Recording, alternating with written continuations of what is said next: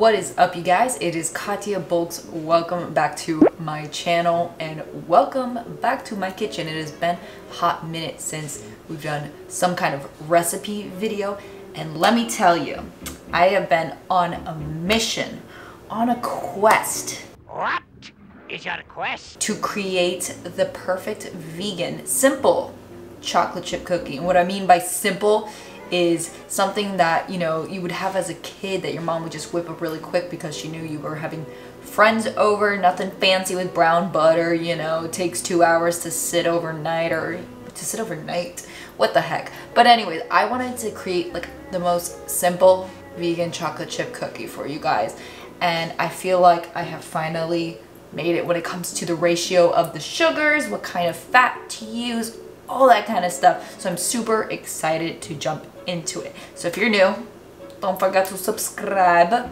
Let me know in the comment section below what type of cookie you'd like for me to make next. Otherwise, let's jump into the ingredients. All right, so the first ingredient we are gonna need is some all-purpose flour. I'm gonna use the Arrow Mills organic all-purpose unbleached flour. You can use whatever you might have, but yes, we are going to use flour. If you're gluten-free, get an all-purpose gluten-free flour of choice. Of course, we're gonna need some baking soda as well. Not baking powder, but baking soda. We're not in need of both either in this recipe, luckily. A vegan egg replacer. What I'm going to be using today is the Bob's Red Mill. Why I like this one is it's not flaxseed or chia seed, so you don't get a weird nuttiness that some people do like, but we're going for just simple chocolate chip cookie with no nuttiness or anything. So this one is simple, it's shelf stable, and it's great, and it's equivalent to 34 eggs, so it doesn't take up much space in your pantry. Of course, we're gonna just need some salt as well. For the fats, we are using both vegan butter as well as coconut oil. Why I'm doing that is because butter is typically 80% fat and 20% water, where coconut oil is 100% fat. So for me, going half and half with each of these, there's an extra richness with adding a little extra fat to the ratio. Then we are gonna need some light brown sugar. I just have it in this Tupperware right now, as well as some granulated sugar. So I love this brand. Get some organic sugar so that you can make sure it is vegan as well. Then we're also gonna need some vanilla extract. And of course, last but not least, some chocolate chips. I'm using the Enjoy Life brand. I love this. I've got both semi-sweet and dark. If you're gonna go for one versus the other, go for semi-sweet, but I'm gonna do a mix of the dark and the semi-sweet. So to get started, I wanna make sure that my fats are at room temperature. So over here, I've got my butter. This comes in a weird block like this, but it gives you the measurements anyway, so it'll be easy to figure out. But we're gonna do half a cup of this, and you'll put that in your large bowl because we're gonna be making quite a lot of cookies.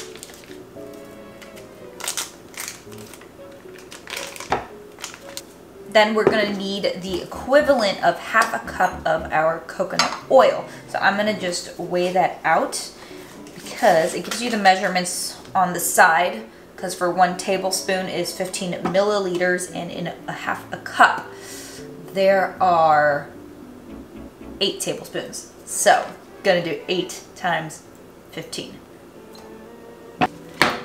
All right, now I'm gonna just add this to the bowl with the butter, and I'm gonna put that aside somewhere kind of warm so that it can get to room temperature, so that it's gonna be easy to mix. Now next, I wanna get my vegan egg recipe. So since this calls for 2 vegan eggs, I've got my vegan egg replacer, which is gonna be 2 tablespoons of this, and for every tablespoon, you do 2 tablespoons of water. So I've got a 1/4 cup of water, and now I'm gonna put in 2 tablespoons of this, give it a little stir, and let it sit aside so that it soaks up all the water and gets nice and bindy. I don't know what to call it, really. Gelatinous-y? It's not gelatinous. I don't know what I'm talking about, but. All right, next we are going to weigh out our flour. I prefer to weigh it out just so that I make sure I am exact when it comes to the recipe.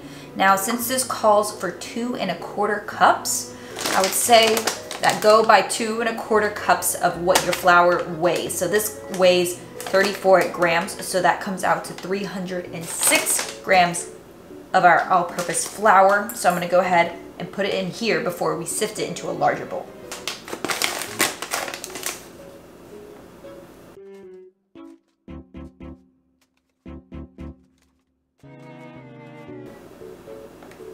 All right, so you can always give or take it about 5 grams, so we're at 304, so that's all right to be at. And then we're also gonna add in our 1 teaspoon of baking soda. The difference between baking soda and baking powder is that baking powder has both baking soda as well as cornstarch, but we're not in need of that today, so.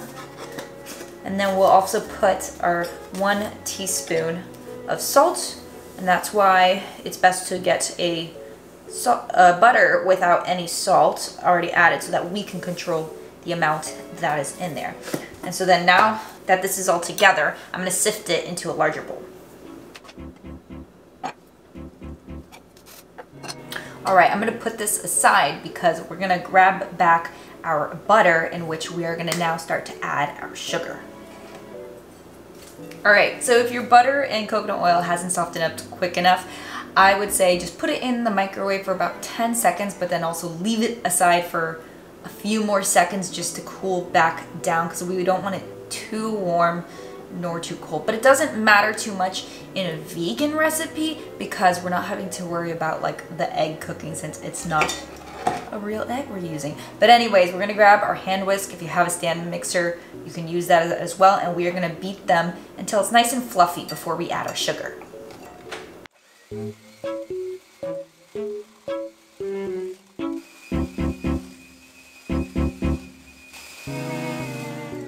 All right, so now that that is nice and fluffy, it's time to add the sugar. So in many recipes, I always find that coming up with the ratio of white to brown sugar differs across the board. For me personally, from all these tastings and testings of different recipes, I found that an equal ratio of each sugar comes out quite perfectly.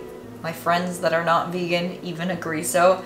So we're gonna do 3/4 cups of each brown sugar and cane sugar. I'm gonna start with just the granulated sugar, and then I'm gonna whisk it a little more before I add the brown sugar as well as the egg and our vanilla extract.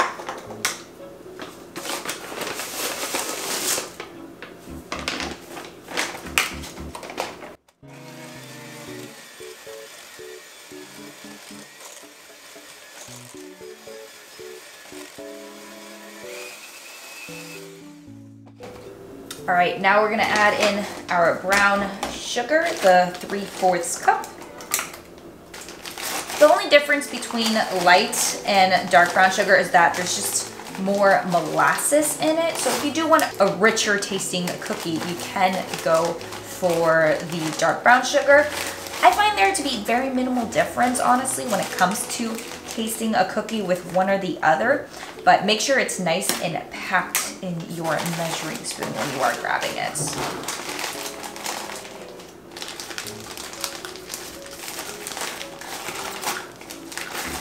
Now we got our 1 teaspoon of vanilla extract. There should be enough in here. Perfect. Used up the rest of that one. And then we're gonna add in our now kind of gelatinized vegan egg. There's so many other alternatives you can use, like people do applesauce. They don't even use like a flaxseed egg or anything, but I like to try to keep things almost classic to a quote-unquote regular recipe where it would call for eggs, because I don't know, I find that they always just come out the best. Now we whisk this up.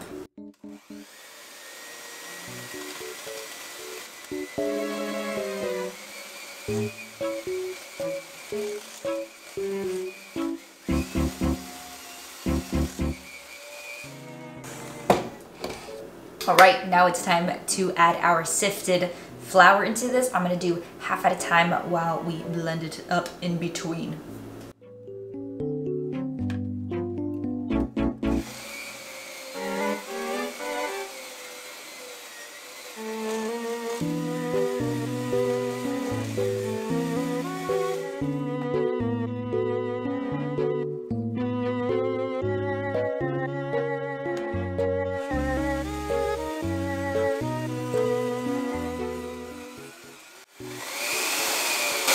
All right, as you can see, this is getting quite thick, a little too thick for my hand mixer. If you have a stand mixer, that paddle attachment will be best. So I'm gonna go ahead and mix it a little more using my handy dandy spatula before, just to make sure it's well combined, all the flour and everything, before we add in our chocolate chips. Oh, hell yeah, girl.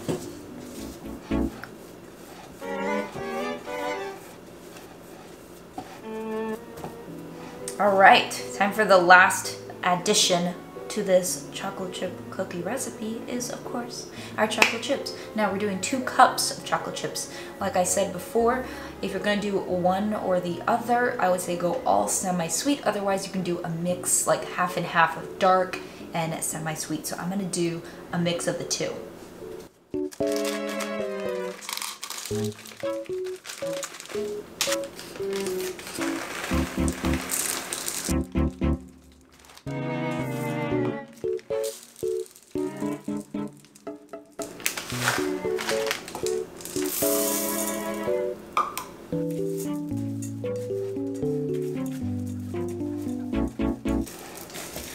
Now it's gonna look like a lot of chocolate chips, but trust me, it's the perfect amount of chocolate chips for these cookies. You just gotta really blend it all up in there.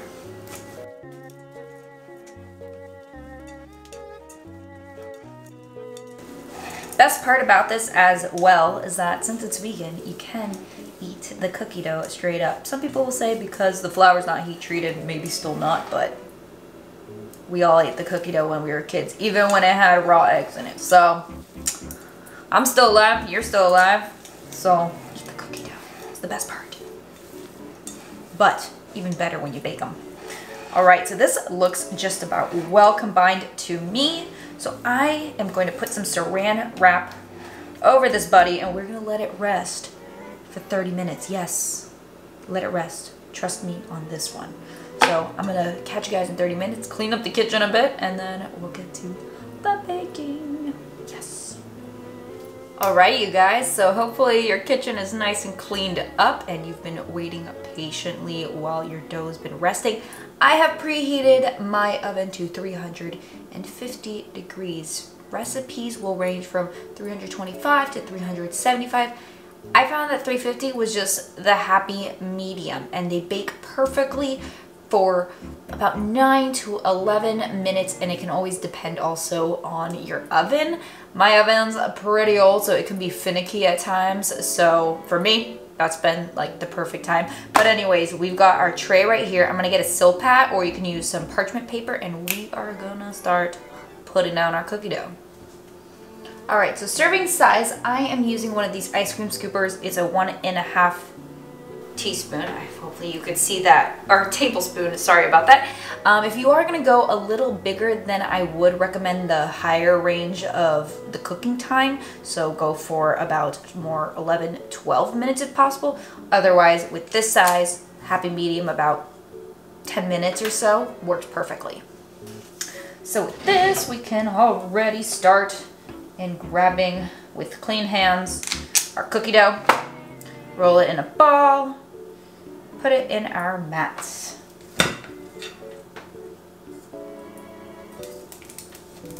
And just give them a few inches in between each other, because obviously with brown sugar, they are going to spread out quite a bit. So I love Silpats, they are great. But if you have parchment paper, you can actually reuse them more than once when baking. So there's a tip for you. Also, if you decide to freeze some of your cookie dough for later on, if you want to have cookies for a party or something and you just want to prep them, already put them on a tray in the ball form, stick them back in the fridge for a bit, then take them out and put them in like a Tupperware container, just well packed, or you can even put it in a Ziploc and stick them in the freezer. Then whenever you take them out, let them rest for a little bit, and then bake them at the same temperature, 350, for about more like 11 to 12 minutes, just a little longer, because they are going to be a lot more chilled than if you just let them rest in the fridge. I'm still waiting for my oven to preheat, so in the meantime, I'm gonna prepare another tray with some cookies so that they're ready to go once this one's finished. All right, so I ended up fitting a few more on the tray, but my oven is all ready, so I'm just gonna pop it in there and start my timer for 10 minutes.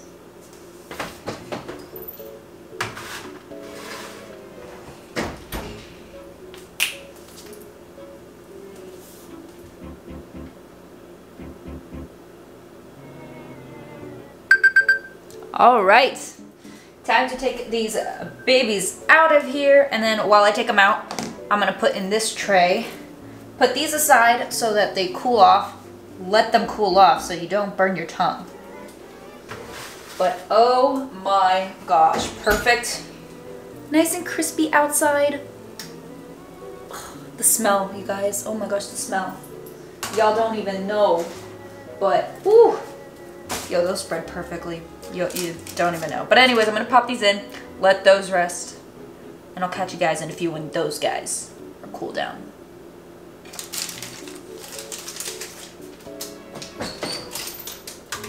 Alright, so I got the second batch out, and as you can see, they look a little different from the first, only because, like I said, my oven is old, so it is finicky as heck, but regardless, they are gonna taste freaking delicious. Let those cool down, but these ones, oh my goodness. They're still like warm. Oh my goodness, look at this. I hope it, why won't it focus? Focus, there we go. Ah!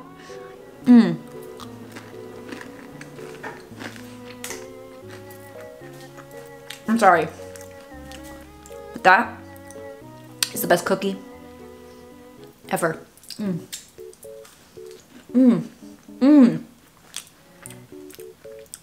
Oh my god. Yeah, I definitely have to give these out or I'll eat them all. Wow. I hope you guys enjoy this recipe. Go try it out.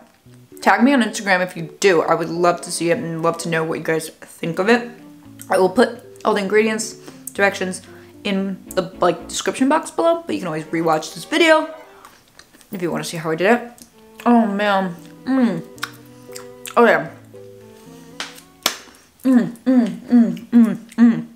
I love you guys. Give this video a thumbs up if you enjoyed this recipe. Let me know in the comment section below what kind of baked good you'd like for me to make next. Otherwise, I have some planned. Next video, I think we have a Lion's Choice taste test or possibly a full day of eating. I don't know which one, but stay tuned for that. Subscribe if you haven't already, and I'll catch you later. Bye.